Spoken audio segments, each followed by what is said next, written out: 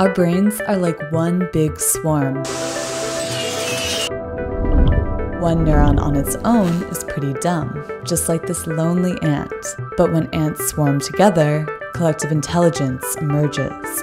And when neurons talk with billions of other neurons, consciousness arises. Without any one thing in command, we somehow become self-aware, make decisions. All of those simple ants and neurons swarm together to create intelligent systems. And these robot swarms work the same way.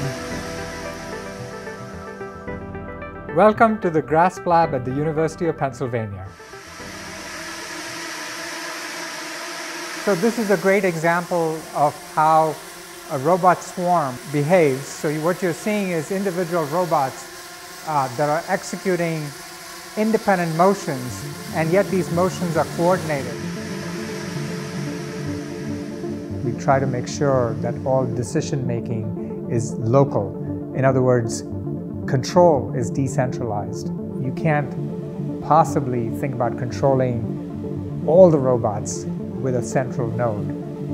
Vijay and his team use these infrared sensors to ask the robots to make shapes or follow a leader. Then it's up to the robots to talk to each other and carry out the task. We have some organisms extremely simple that are capable of coming to solutions that are, I'm not saying perfect, but very, very efficient. Simon Garnier studies simple organisms like ants and slime molds that come together to form big actions that look a lot like intelligence. So the slime mold, it's a weird organism. It doesn't have a brain. It's like your entire body just fused into one big cell. Slime mold can swarm together to more or less recreate the US highway system. Scientists put an oat flake on major US cities. Then the big yellow mass goes out searching for the flakes. After that, it shrinks down and finds the shortest path between all the cities. Human beings were individually pretty smart, but collectively we're still very dumb. Our reaction to social information has not been optimized by evolution to be able to handle the immense amount of information we are facing every day. We are obviously way smarter than slime mold. But slime mold, ants, and neurons often beat us when it comes to working collectively, because they've had millions of years of evolution to figure it out. We are still at this stage where we are a little bit too selfish, and this is because our social intelligence is not as evolved as the social intelligence of the ants. So now we want to replicate this social intelligence. Instead of one thing in command like a president, CEO, or general, we want our own swarms to go out and make decisions, like this project for the Navy. None of these boats are controlled by a human. Instead, they can sense there's an oncoming threat to their battleship, and they all huddle together to defend against an incoming attack. And then there's the locusts.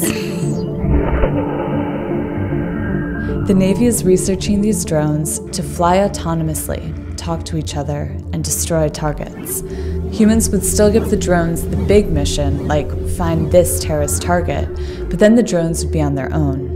And in some sense, when you develop a technology that could be used in a dangerous way, wouldn't you rather that the good guys develop the technology first so you know how to defend against that? Vijay imagines benevolent swarms, scanning destroyed buildings after earthquakes or tsunamis, not massive drone attacks. And for now, the technology just isn't there. Vijay's bots are still in the lab, and the biggest swarm is just over 1,000 bots. I say the only way you can hurt yourself with these robots is if you try to eat one or something. Otherwise, they're pretty friendly. Yeah. Right now, all these robots can do on their own is build a starfish, or the letter K, and that takes a little less than 12 hours. One application I like is the idea of programmable matter. You can imagine it's like a 3D printer, but instead of printing with filaments or plastic, you're printing with robots. And instead of having a printer, the robots are moving themselves around.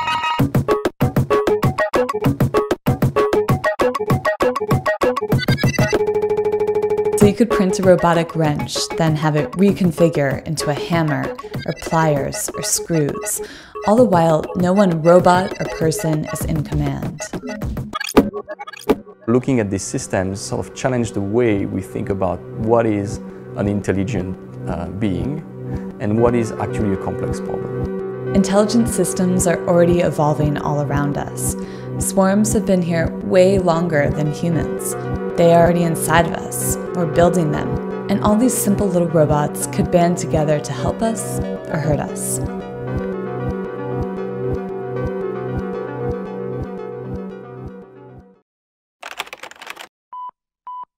Technology destroys jobs.